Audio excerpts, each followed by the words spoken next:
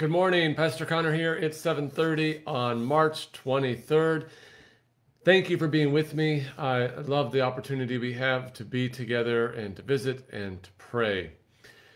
Okay, so for the next few days, we're going to be talking about habits.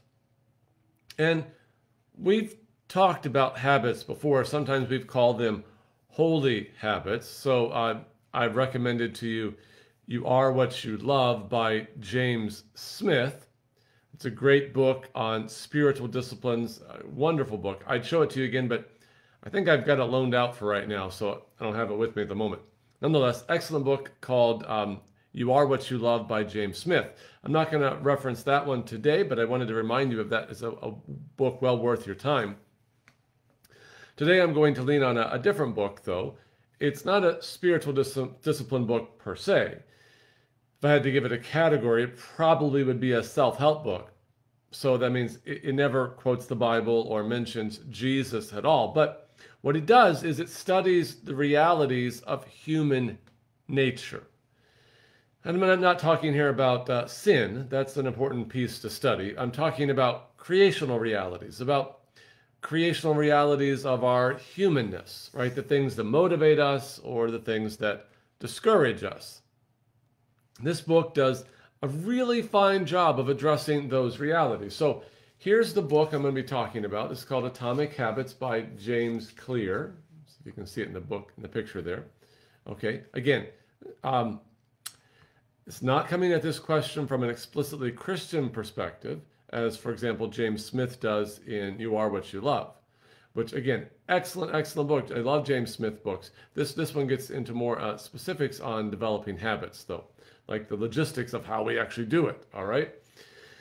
But Mr. Clear, James Clear, he does tap into, like I mentioned, these creational realities of human nature. And for that reason, I think it's full of powerful insights that we can bring to bear on our call to live meaningful lives as embodied creatures of God. Okay, so here's our very simple point for today. We're going to have a couple, but here's one of them that Mr. Clear makes. Habits function like compound interest, all right? Habits function like compound interest. So the effects of your habits multiply. They pile up the more you repeat them, all right? So you're all familiar with compound interest, right? So you invest money and it earns interest, and then that interest earns interest, and then that interest earns interest, and then on and on and on. So the benefits pile up on themselves. The same thing goes with habits. But here's the thing. We struggle to believe this because the results aren't immediate. So Mr. Clear puts it this way. We often dismiss small changes because they don't seem to matter very much in the moment. If you save a little money now, you're not a millionaire. If you go to the gym 3 days in a row, you're still out of shape.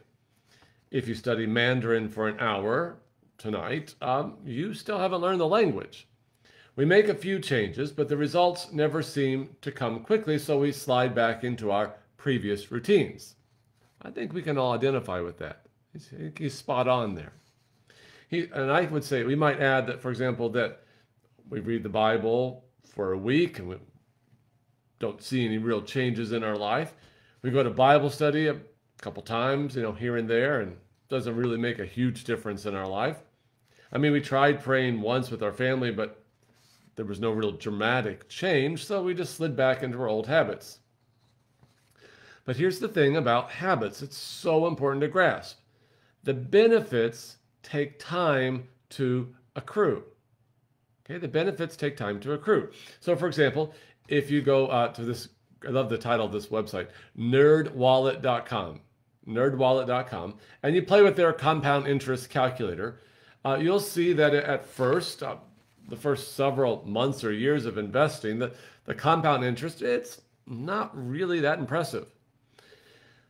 But if you trace it over time, it gets bigger and bigger and bigger, so that the habit of disciplined investment actually produces incredible dividends. Okay, but it takes staying with that disciplined small habit, that small choices of disciplined investment to get that compound interest. Well, the same goes with life. So Mr. Clear writes, your outcomes are a lagging measure of your habits. Your outcomes are a lagging measure of your habits. Your net worth is a lagging measure of your financial habits. Your weight is a lagging measure of your eating habits. Your knowledge is a lagging measure of your learning habits. Your clutter is a lagging measure of your cleaning habits. You get what you repeat.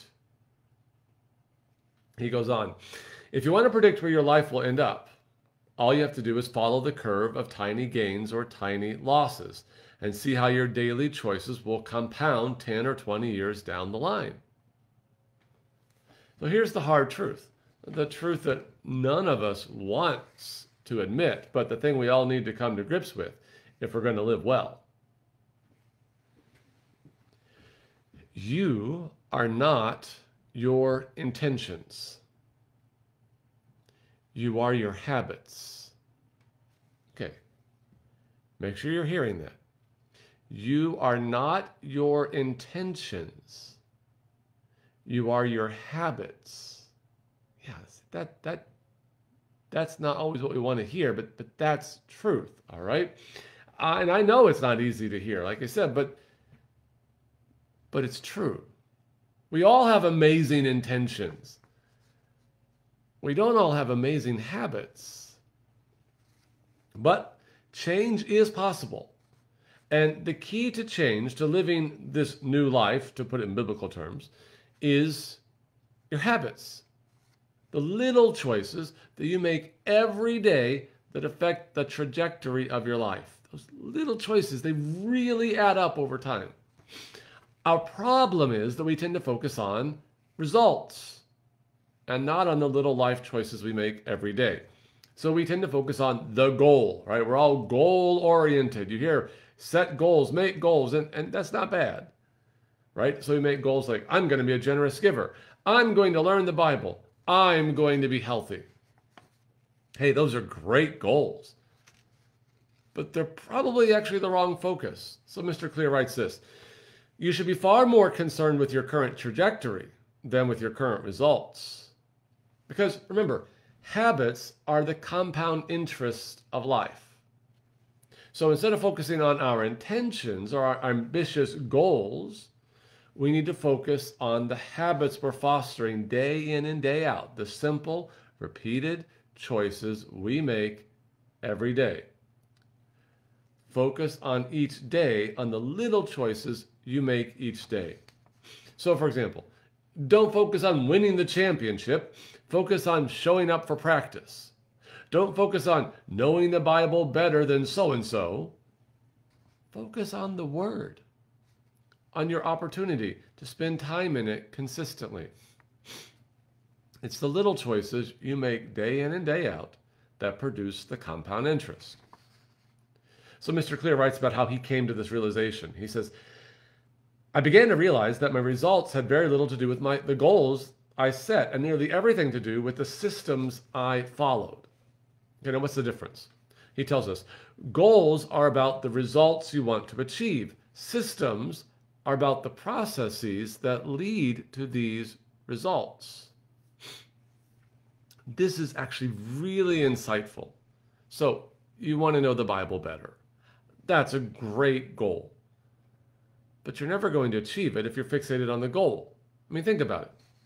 The goal is to know the Bible better, right? The goal will never stop moving so that you're actually never going to achieve it, right? So for example, I've been studying the scripture pretty intently for 20 years, and I still have the same goal, to know the Bible better. It's like I've been carrying this football, charging toward the end zone, and it keeps receding from me. I'll never get there. Now, I've made great progress, but ultimately focusing on this goal, which is too nebulous anyway, it isn't really that helpful.